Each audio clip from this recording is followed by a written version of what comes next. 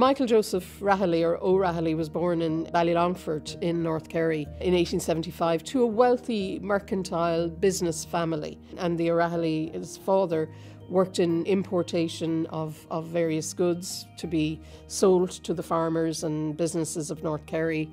So they had made quite a lot of money, and the family was quite wealthy and lived a life of luxury, so much so that they could send their son off to Clongowes Woods to be educated, and then he was going on to do medicine in UCD. So he was very much part of that upper middle class business, new Catholic elite that were really coming into their own in the late 19th and into the early 20th century.